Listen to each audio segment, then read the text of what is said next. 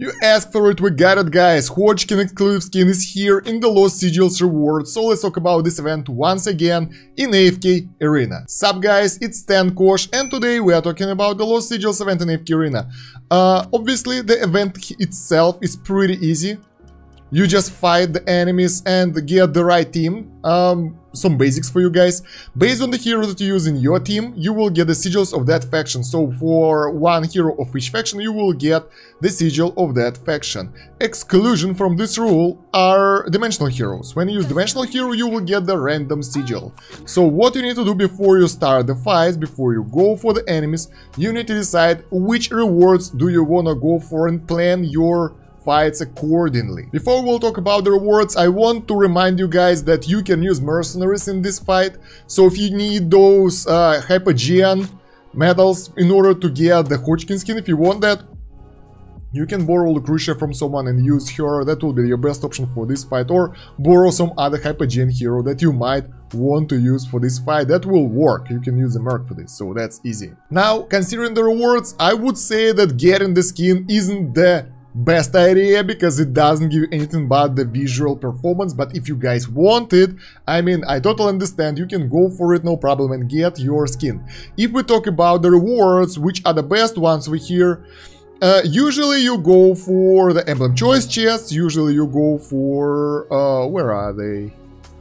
Poe coins over here, and the twisted essence. That's usually the best picks, but let's find out what are the best options here from the science side, value-wise.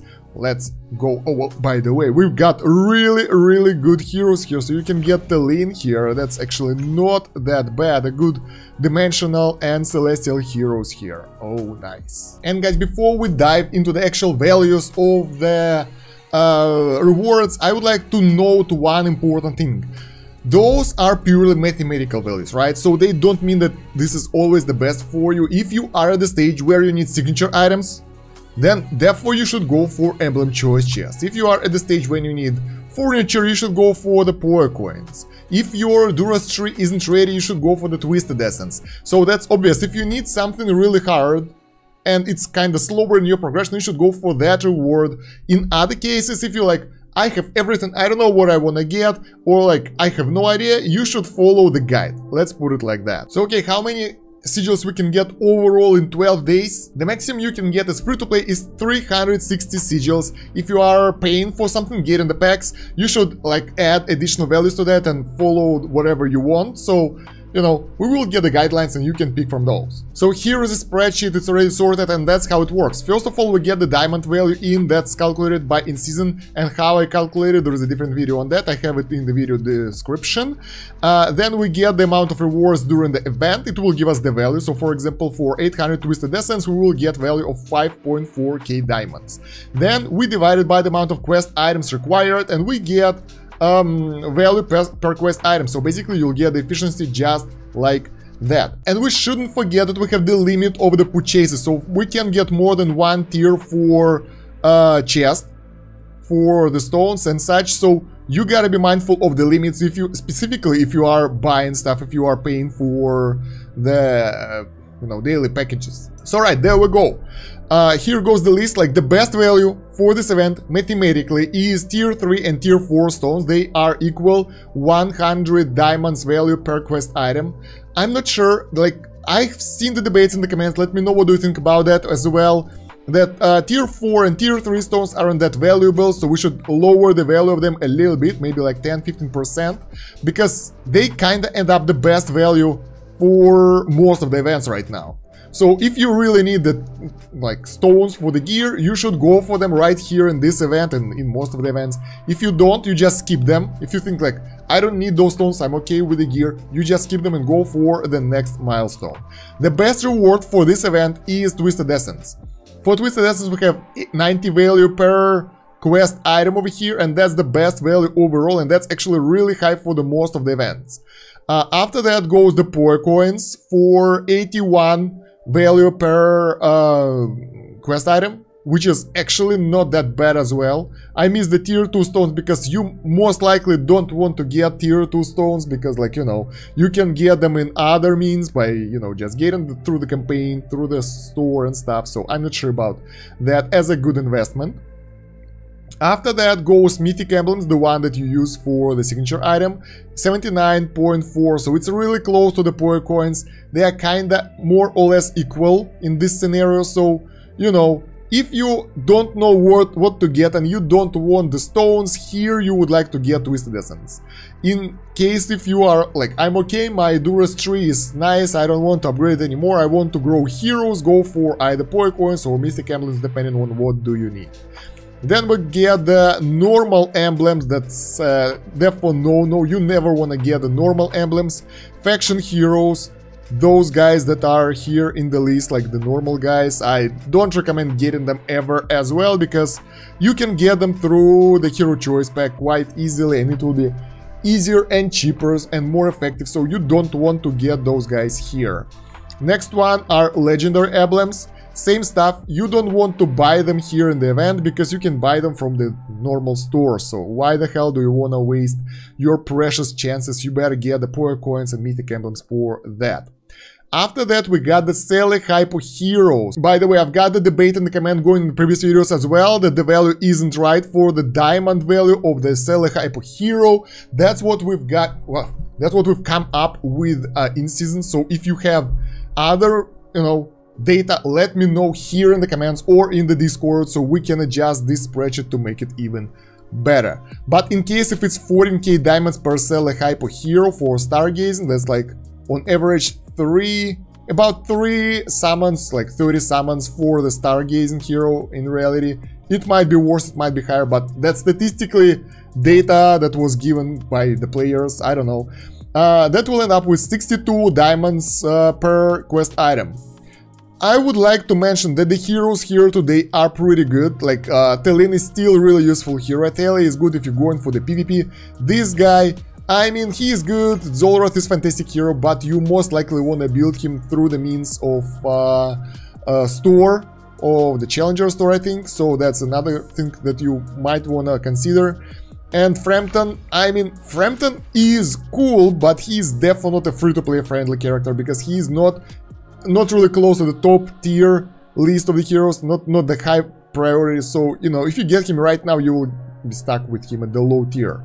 Or you will have to sacrifice some important stargazing heroes. I don't know if that's the case for you. After that, we got elemental shards and cores, so if you are done with everything, like your heroes are, have all the furniture, they have all the mythic emblems, like they have the signature items ready, all teams are ready, you have enough Twisted Essence, then you might consider going for the engraving materials here.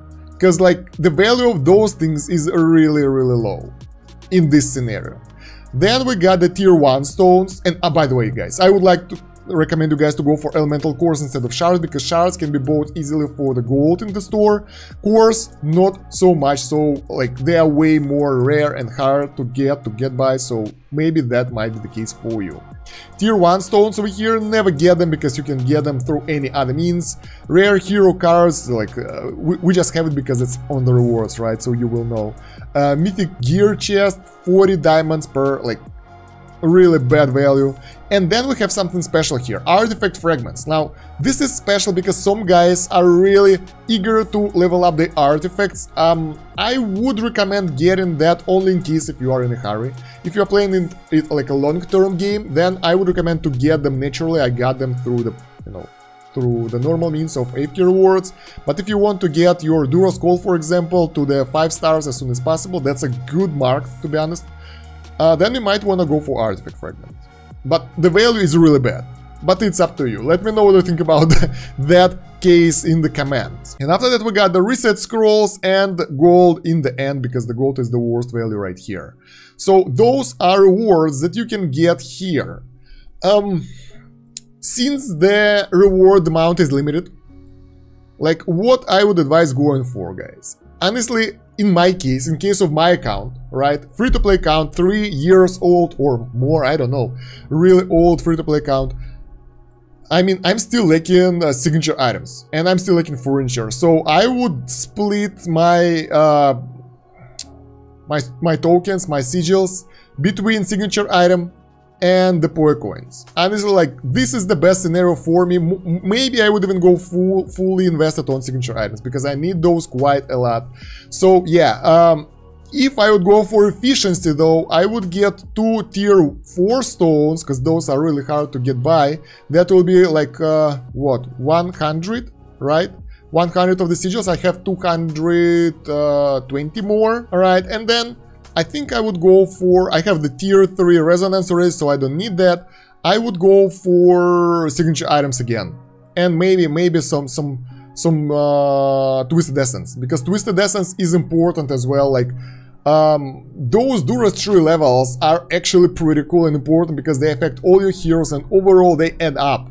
So you don't need to, you know, undervalue them. So they are pretty cool. So yeah, up to you. Honestly, guys, in your case, it would be depending on what do you need the most, Twisted Essence, poe coins, or signature items, and maybe you can add, like, you can add those tier 4 stones, since they have such a good value, and get 2 of those, because you can get more, and after that go for wherever you want. I'd go like this. And yeah, the skin over here, you can imagine that it's taken 150 of your Lost Sigils, right? So it's taken almost half of your rewards. If you want to go for the skin, you will have to give up half of your rewards. Does it worth it or not? I don't know. It looks pretty cool. Like, Hodgkin now looks part of the Black Pearl from the Caribbean, you know, pretty nice looking dude. I like the looks, but I mean, the cost of it is great, and I don't know, I prefer heroes to play with the normal skins. Honestly, I like the normal skins more, but, you know, up to you. If you like that, you go for it. This is the game, after all, you gotta enjoy it, right? So, you wanna go for something that gives you joy. So yeah, guys, that's what I think about the Lost Sigils in the AFK Arena. Let me know what you think about this video down below in the comments. While you're going there, don't forget to like the video and subscribe to the channel if you haven't yet. Moreover, you really would like to follow the links in the description and the pinned comment. We got the link tree. There are a lot of links. First of all, you would like to subscribe to my second channel, Kosh Idol. There we got incoming giveaway for, I think, 150 USD prize pool. So it's not that high, but I'm not that rich. And you also would like to join our Discord, where we talk about AFK Arena, other stuff. We got the actual people talking, and here you might want to go to the welcome screen and press this button down here, bam, and that will give you roll of notifications code, and you will get notifications straight in the Discord if you don't like the YouTube notifications for some reason. And it's a hub of my activities, so like, it's easiest way to communicate for me with you guys. So join in, Discord is a nice place to be. And other than that, guys, thank you very much for watching. I appreciate that quite a lot. I hope you will get your best rewards in the Lost Sigils event this time. And yeah, thank you very much for watching. That's about it for now. Stan Kosh out. Have a good one.